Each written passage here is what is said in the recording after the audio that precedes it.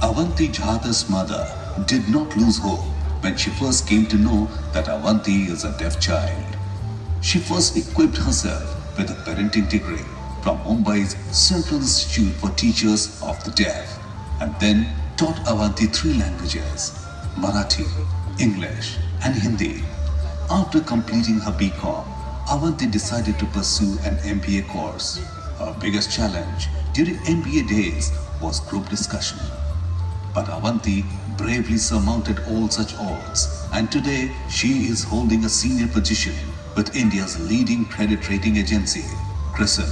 She has been honored twice by her company for her professional excellence, and we feel no different while honoring her here today.